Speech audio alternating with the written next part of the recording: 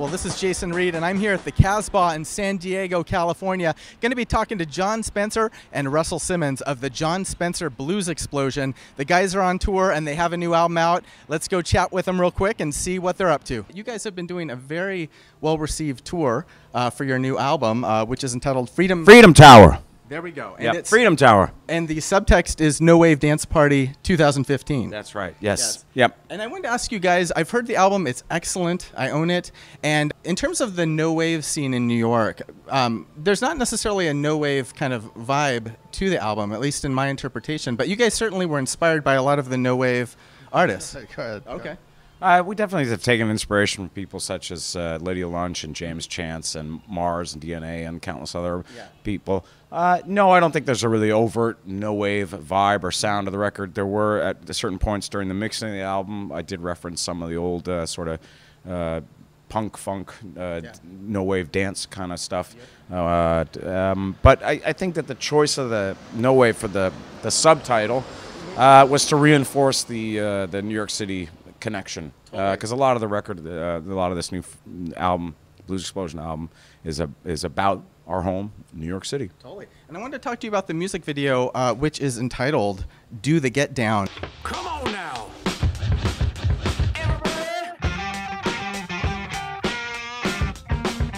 Get down.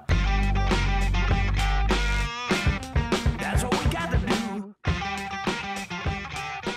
So many cool clips of New York. I mean, there's references to so many folks, including one of my favorite bands of all time, the Fat Boys. A couple clips in there, the Fat Boys. Were the Fat Boys inspirational to you all, Russell? Yeah, a little bit of documentary right there. All right. Rest in peace, Buff Love, no doubt. Yes, big ups, big ups. But you guys, the Fat Boys were an influence for sure, and countless other East Coast and even West Coast rap and hip hop artists. Yeah, that's music has always played a really big part in Blues Explosion, and I think not just the way things sound for us or the way we try to make our records, but also the way that we go about writing songs. I really can't stress it enough. You know, when we talk about New York City, it's not just, you know, no wave or jazz or rock and roll. It's also rap and hip hop. Totally. Yeah. And through the years, I mean, you guys have definitely, you know, your music video in which you kind of a tip of the hat to Run DMC. I mean, you guys have always been reflective of hip hop's influence. That was Beck's idea. Oh, that was Beck's idea. Yeah. Okay. Did you guys agree with the idea or no? Is that? Come on, man. Is he blowing some smoke here? Yeah, he's pulling a Brian Williams over there. Okay. Well, tell us about that collaboration. That wasn't his idea. No, come on. You know, let's give credit where credit's due. It's Evan Bernard's idea. Evan Bernard. There we go. The great Evan Bernard. Excellent. Rest in peace. Another big ups. Yeah. Speaking of music videos, actually, you guys did a very cool music video that was directed by Weird Al Yankovic, a gentleman that we had the pleasure of interviewing. Russell, what was that like working with Weird Al? It was very weird. Okay. I actually saw Weird Al Yankovic when he was shooting the video. You saw him. Okay. Yeah. Okay. In the background somewhere. He actually was there. Okay. He was very Came out of the town car at one point. Was he sitting in one of those pretentious director's chairs with his name on the back? Very pretentious. No, he's the most unpretentious. The first rule of working with Weird Al is you don't talk about Weird Al. Okay. No. Oh, shoot. You don't believe anything he says either. Really? Wow. Much respect, Weird Al. Yeah. Big up. Yep. He hasn't passed away, though, for the record. No. Really? No, thankfully. Well, guys, I want to talk more about the new album in terms of, you know, a lot of Freedom Tower. Freedom Tower, Yeah. definitely.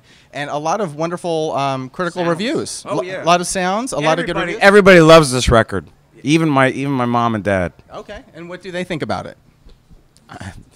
They love it. They love it. Okay. You know, you can't shine a turd, but you can freeze it.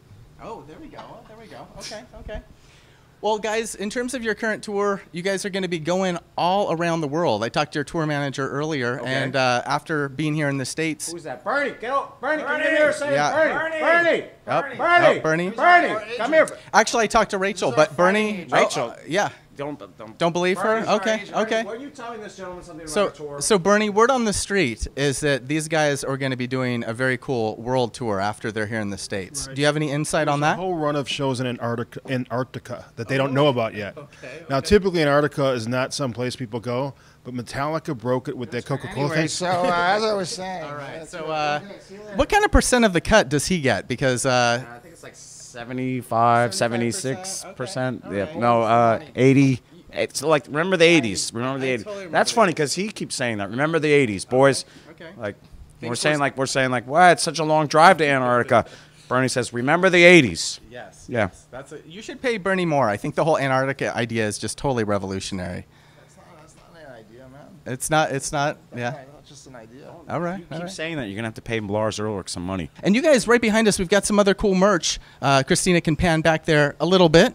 And so, John, what do we have here? Any custom artwork that you've overseen here? You got to pay. Well, I'll do the Carol Merrill. It's just like a new car. If I could, I'm just going to draw your attention, Christina, to this one here. It's designed by a wonderful artist from, I think he's from Finland, a guy named Sammy Wonder Graphics, and this is based on a poster design he did for us for a European tour a couple years ago, and so we've translated it into a shirt. And we have some other fine. This is a compilation in the Red label from Los Angeles. That's not so far from here, huh? Lot of history, lot of stuff here, a lot of good times. Speaking of history, Russell's going to tell you about that. Here we go. This is a tour that's happening in the next year. Jesus Lizard, Blues Explosion, and Chibo Mater, Southern Culture on the Skids. We're all getting back together. We're doing Jim Rose. That's like, remember the 80s. So we're selling this to make people aware of the fact that soon again. This was a great moment in time. Well, guys, thanks so much for the little personalized tour of your merch booth. A lot of cool stuff here. And don't shake your head, John. There's some wonderful stuff here. Shake because it's there's a lot of memories, a lot of stuff. It's like how many times we've played the Casbah? How many times through the years? I don't know. That's why I was asking you. I don't remember anything. What's it? What? My producer's telling me 9. 9 times. Wow. Okay. So, do you have any fond memories of being here at this wonderful, intimate venue? Yeah. Okay. I remember. For all the fans out there, and there are millions of fans. Any sort of updates about things going on other than the tour and the new album that dropped in March? Any new recordings? I know you guys had a Record Store Day release this last year. I think it was. We didn't right? do one this year. We played a Record Store Day. We played at Grimey's in Nashville.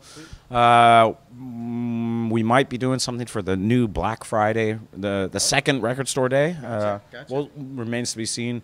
Yeah, I mean, I think you mentioned it already. We're just going to continue to tour. We're playing everywhere. Tonight we're finishing up our second leg of our USA Freedom Tour, and we're home for a little bit, and then we go out on leg number 3, phase 3, and we're just going to keep playing and working well into 2016.